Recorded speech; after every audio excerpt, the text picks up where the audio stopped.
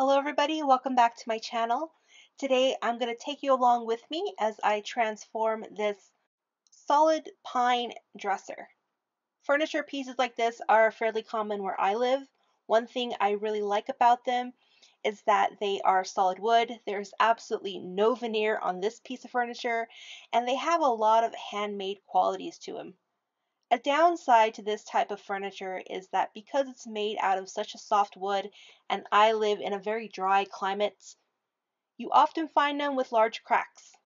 These large cracks don't often interfere with the structural integrity of the piece. In fact, they add a certain aesthetic, especially for people who live in the older style adobe homes and want to create that old world look. This would have been a really easy route for me to go with. But when I first saw this piece and all those little windows, I immediately had other plans in mind.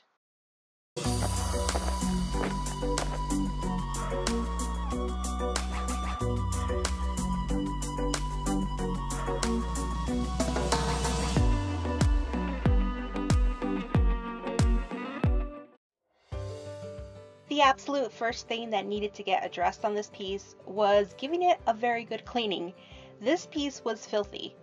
I used a couple different sizes of scrub brushes, a sponge, and a lot of elbow grease to really get into all those little grooves.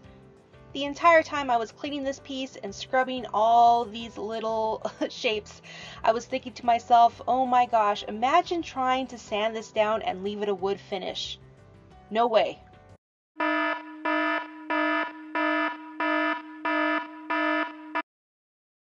A warning to all of you furniture purists out there. Viewer discretion is advised. The following footage contains graphic video of solid wood furniture being covered by many obnoxious colors of paint. You have been warned.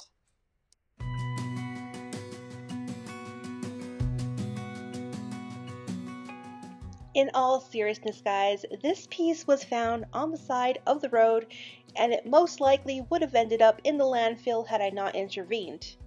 What caught my eye immediately though was all these different shapes. It reminded me of a beautiful gallery wall full of different colors and shapes of artwork. I thought, how fun would it be to try and recreate this look on a piece of furniture? My inspiration for this piece was none other than one of my favorite artists, Slonem. He is a modern day painter known for his use of bright vivid colors and repetitive patterns. He has found a way to mesh his two loves of painting and collecting antique and vintage items. He uses all these secondhand frames and puts his own unique artworks in them to create these elaborate bunny walls, which I absolutely adore. Before any of that fun stuff could start happening, I had to address the repair work. Starting off with the 4 missing panels on the fronts of these drawers that needed to be replaced.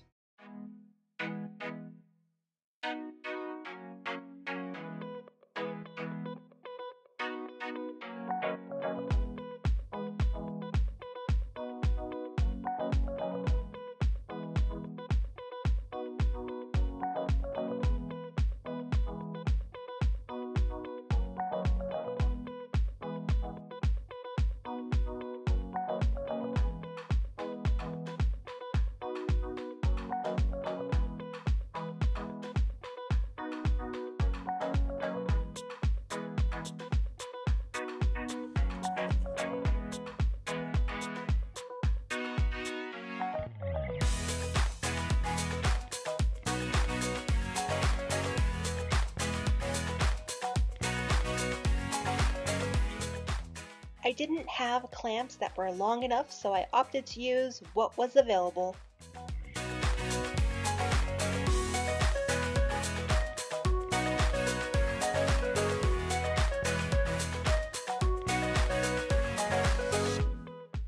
This is how I found this dresser.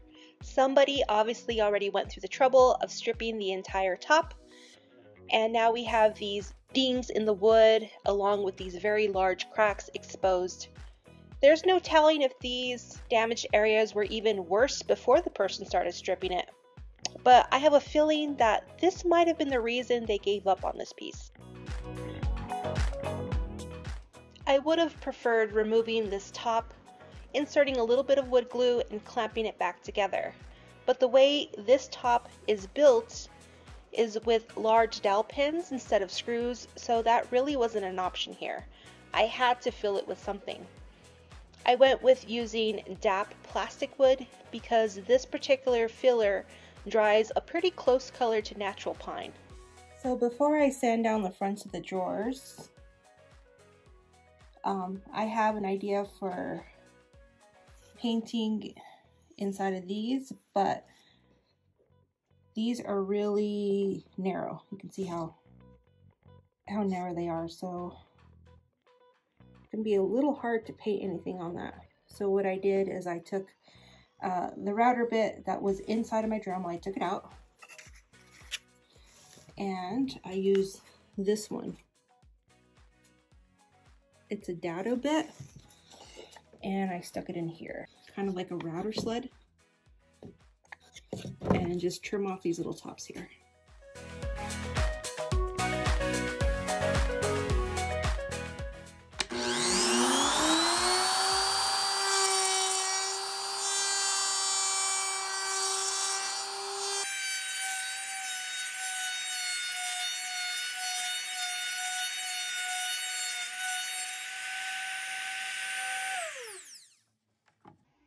I like it. So much more surface to work with.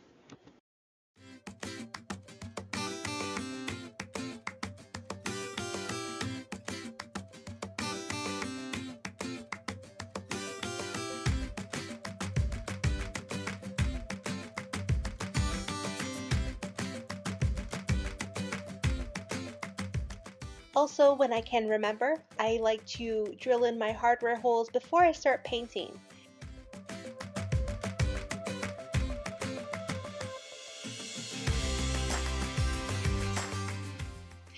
I chose the brightest color I had in my personal inventory for the frame, which is going to represent the wall for the picture frames in this piece.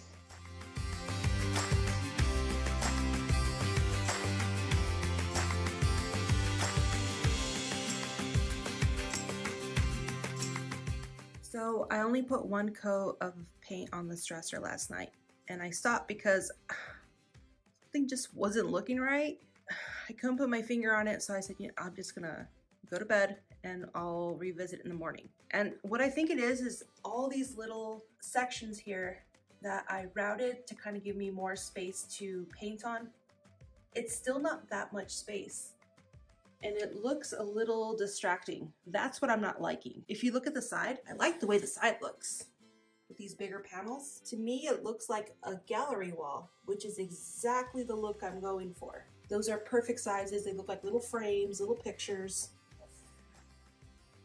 But those little ones there, those tiny little ones, it's kind of pointless. So my thought is this morning, I'm gonna see if I can remove this frame, take all those little 5 pieces of wood out, and then put one plaque right here in the middle.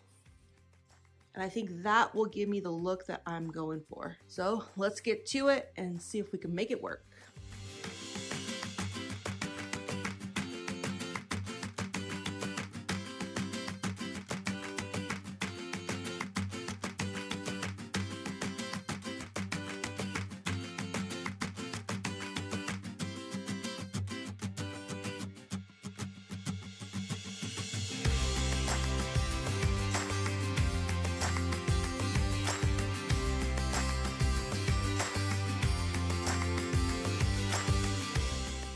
Wow, I was so much happier with that one large panel in the middle. It just looks so much better. This just kind of goes to show you, if something doesn't feel right, you're not crazy. Keep working at it. You'll get it eventually. I also decided to go ahead and prime the panels before I started painting them, because with those drawer fronts off, it made it so much easier. Okay, so before we go on painting all the little windows on this piece, you can see I'm in a different location. I'm out in my little shed shop because I decided to go ahead and address what I want to do to the top and also the inside of the drawers. This piece was meant to be a rustic piece of furniture, which is not the finish that I'm going for. So I'm kind of forcing my own finish on it instead of just working with the way it's built. It's solid pine. It's not the greatest wood. It has character in it, dings, divots. They use a lot of pieces that had sap markings like right here and a lot of knots and stuff. So it's meant to be rustic, but I'm not doing a rustic finish. So I'm gonna use this Rustoleum protective enamel. This paint is really heavy duty. It's great for like metal. I've used it to coat bases of treadle sewing machines. It works really good. And I've done it once on a dresser. It gave me a really nice lacquered, black lacquered kind of finish. And that's what I'm going for here. And it is strong, so I'm not worried about it, you know, breaking through. I didn't do this repair, but it's pretty good. It's ugly though. So if I tried staining that, it's not gonna cover it. And also on the sides where I filled in a lot of those imperfections in the wood, which it was built with, you know, staining this is not gonna do much. So I'm gonna paint the sides, paint the inside, and paint the top with this Rustoleum. This is an oil-based enamel paint, so you absolutely must mix it properly. If you plan on using it right away, I would have your hardware store shake it up for you before you bring it home. I also like to dilute this paint with about 30 to 40% acetone because it's just such a thick consistency, and it helps with the drying time as well. Because it's not a low VOC paint, you want to make sure and protect yourself properly. I wore a respirator, gloves, and I was outside in my shed with the doors wide open for proper ventilation. You can use a roller with this paint, and this application I used a couple old brushes I had that I wouldn't mind sacrificing because I knew once I was done with this paint there would be no washing them. So just keep that in mind. Don't use your good paint brushes, use a chip brush or like a foam roller or something you don't mind tossing when you're done. Now, I do realize that this paint is not intended specifically for furniture, so please take this with a grain of salt. The only reason I'm showing you this and I'm doing it for this application is because I have had good results with it in the past, so just keep that in mind. I'm not telling you to go out and do this, I'm only showing you my process. Okay, so that first layer has dried. You can see the pine is very, very porous. It just kind of drank up this paint. I put it on pretty thick, but once it completely soaks up as much as it will soak up over here in these areas where it's shiny, where it's fully saturated, that's what it's gonna look like on the whole piece. Almost like a lacquered finish. I sanded in between my layers of paint with a fine grit sandpaper just to make sure I knocked out any sort of dust nibs and just to give that previous layer a nice bit of tooth to accept the next layer. Here's what the surface looked like after 3 coats of paint and a light scuff sanding. You can see I still had a lot of dings that weren't completely filled within the wood. In hindsight, I probably would have done a little bit better by going over the entire piece with a grain filler, but you live and learn. I didn't have that problem with the other project I did, but I will keep that in mind if I ever do this route again. At this point with 3 coats, it still wasn't looking good enough, so I decided to go with just 1 more coat of paint. I applied the 4th coat like the previous ones, diluted with a little bit of acetone, and applied a thick layer onto the surface, letting it dry completely overnight. Here's what it looked like the very next day. As you can tell, not all of those little dings were completely filled in, but they did look a lot better. And although I did not have the glass-like lacquered finish like I did on my previous project, I really wasn't angry at this finish. I had at this point already spent about 7 days worth of work just letting this thing dry in between coats and getting called to my regular day job that I was okay with it at this point. I had already spent enough time and I was ready to move on to the rest of the dresser, so this was my stopping point.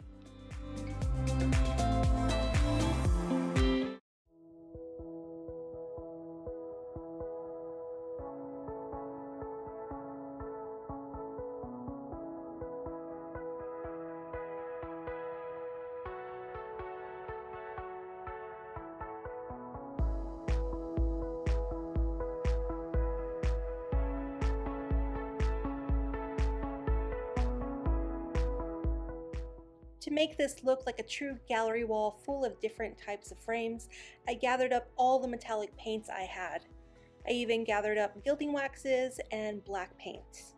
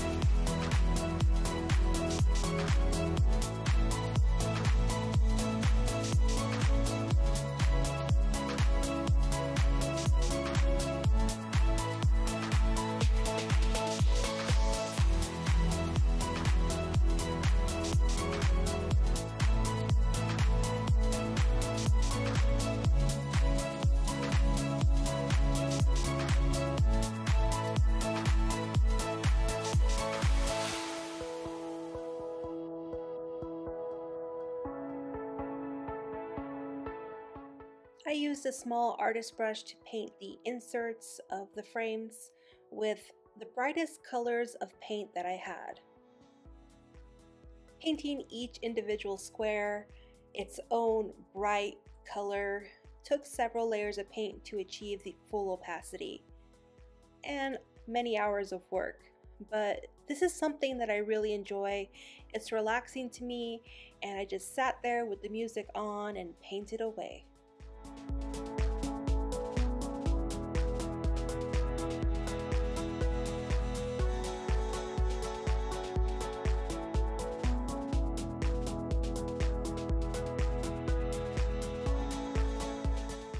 Something that I thought was really interesting about Hunt's Slonem is that he likes to start off every morning by painting bunnies on canvas.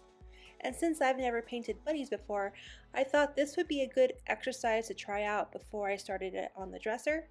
I pulled out a couple colors of paint and went at it. I also thought it was really neat that he sometimes turns his paintbrush around and uses the back end to scratch in texture within the paint while it's still wet.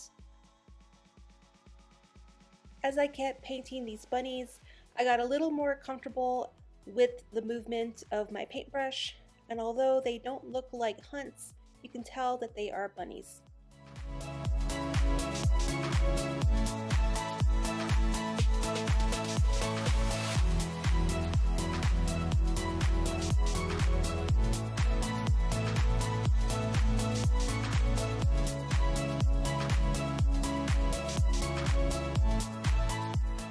Once I got started painting these bunnies, I started to build a lot of momentum because it was a really fun process. I started thinking, what kind of expressions could I paint on these bunnies' faces? What would they be thinking? And what kind of personalities lied behind these images? They were just a lot of fun to create.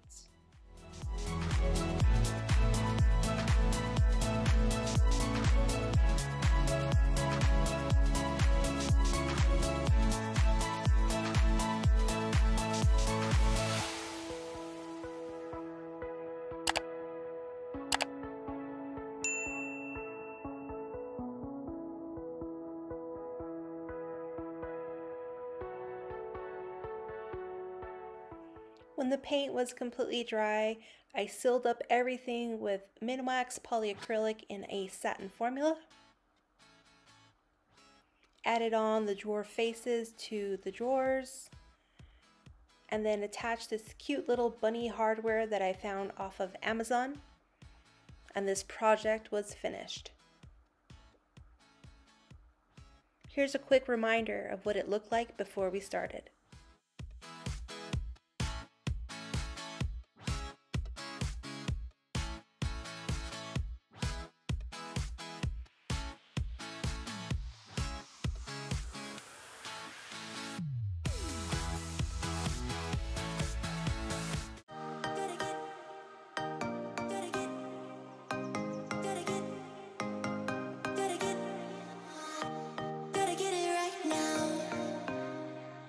Show